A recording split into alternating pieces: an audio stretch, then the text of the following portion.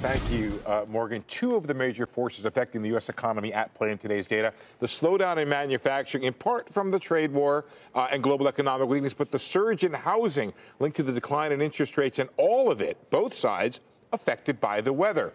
Q4 now tracking 2.1%, and that's unchanged, and we'll explain why in a second. But Q1, the weakness is still in the forecast at 1.6%.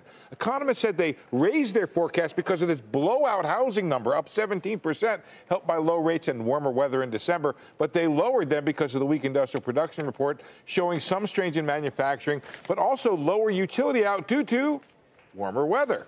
Amherst Pierpont, along with Action, up 2.4%. That's their fourth quarter estimate tracking. Oxford and Natixis, of which we have a gentleman coming up shortly on this, at 2.2. B of A at 2. Goldman Sachs at 1.9. And Atlanta Fed bringing up the rear there, 1.8%. Good news, we started the quarter with rapid update at 1.5, so it's been trending the right way. But the 1.6 for this quarter, that could be a little more solid because the halting of production of the 737 MAX, as you know, Morgan, is going to shave maybe as much as a half a point off of GDP, and it's going to be tough to get that back even from stronger housing numbers. Yeah. Is there any way to sort of factor in what that's going to look like as we go into 2020 as well? Well, that's for the fourth quarter that I'm talking. For the first quarter that I'm talking about, it's going to take about a half a point off, but it should come back as they bring the 737 MAX production back online. When that will be, I guess take the month that Boeing says and add 6 months because they've been off continuously. That's a joke. How much? Larry Kudlow said that the trade deal will add at least a percentage point to GDP. You buy that? I have not seen any estimates other than, or heard them from the administration. There's nobody in the private sector that's saying there's a percentage point.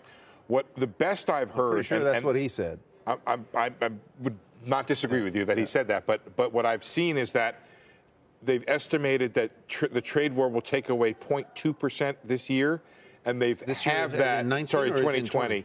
They've halved that, so maybe a 0.1 detraction. The trouble for the economists is they start from the standpoint of the tariffs being in place.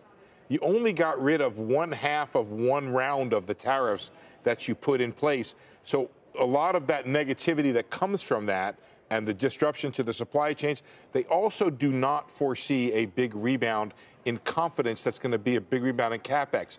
If they're going to be wrong, Tyler, that's where they're going to be wrong. But I think that and I want to bring in Joe Lavorgna here in just a minute. Why don't we just bring in Joe Lavorgna? Thank you, Tyler. Welcome. He may have a better estimate. Yeah, well, I would say we'll talk about all this. You got your wallet on the table I know, here. It's a big wallet. There's no money in it. I got money in my pocket. Anyhow, I think that what Kudlow was driving at was the volume of purchases that are implied or codified in this trade agreement, and it's several $100 billion when you throw in manufacturing, agriculture, and if the United States can generate that kind of supply, maybe it would add to GDP a lot. The sentiment aspect that Steve alluded to, and Larry's very well aware of, is very important. The animal spirits are key, and it seems to me a couple of things have happened recently. Number one, the equity market, and as Larry likes to say, some of the growthier sectors like financials, industrials have done extraordinarily well.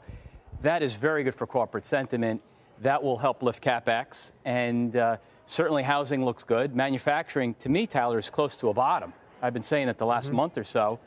That will give us growth. And if sentiment improves, growth could be 3. I know that sounds aggressive. I think the street is way too pessimistic on the 2020 outlook, way too pessimistic. I'm curious, though, why you think manufacturing is hitting a bottom, because, I mean, just today we had a number of industrials reporting earnings, Fastenal, CSX, Expeditors International. Didn't necessarily suggest, especially in Q4, that there was a bottom. Can I add a footnote, Morgan? The freight and the rail data, speaking of economy and recession, it is so bad, that freight and rail data. It's terrible. Well, look, the ISM says the sector is contracting. I'll give you 2 reasons why I think it's recovering. The less obvious one is the following. If you look within the internals of the ISM, when production runs below inventories, that means people have overcut. And that speaks to the natural recuperative power of the factory sector. In fact, that spread, which I alluded to as negative, has happened 4 other times in the last 40 years. And 2 of them were during the last recession. So I'm going to pick a bottom and say we're recovering. That's one answer. The other is if you look at all the different Philadelphia Fed surveys, which Steve is very familiar with, virtually all the 6 months components, 6 months forward activity components, have bottomed and have turned up. So to me, when the manufacturing sector recovers in 2020, CapEx, which is a big part of manufacturing, goes with it. Joe, we don't disagree very much. I think it's a matter of timing and degree. I think what we have is an initial wave of weakness that we have to endure, in part because I think there's still bad stuff to work through the economy from the tariffs. I think they only took effect in September on a big and important chunk of them, and they're still out there on some $360 billion worth of Chinese imports. That's one. And then the second thing is I think we get some recovery in confidence. I think it's a back half story. You may do 3 and 2. Can I talk about the tariff side? Because you raise a very good point. And look, to me, the tariffs because they're not all on final goods and services. The tariffs need to be measured in relation to the total size of the economy, which isn't 22 trillion in nominal GDP. It's 40 trillion. So 600 billion-ish on 40 trillion is just peanuts. It just, to me, doesn't matter, which is why I've argued from the get-go the slowdown we had in the past was over-tightening of monetary policy. The Fed responded. They corrected their mistake.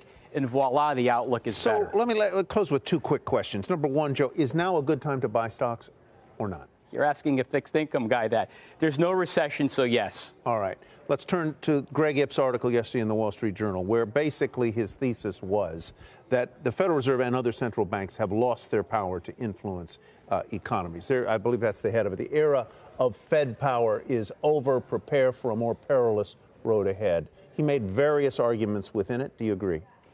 Look at the Fed's balance sheet in the equity market. Look at the housing market. No, I don't agree. Because they're able to add to that, sure, even if they have limited ability to lower rates farther. Steve? The 2 most powerful things that have happened to the stock market in the last several months has been the change in the Fed's balance sheet and interest rates and the extra December cut that caused the market to fall off.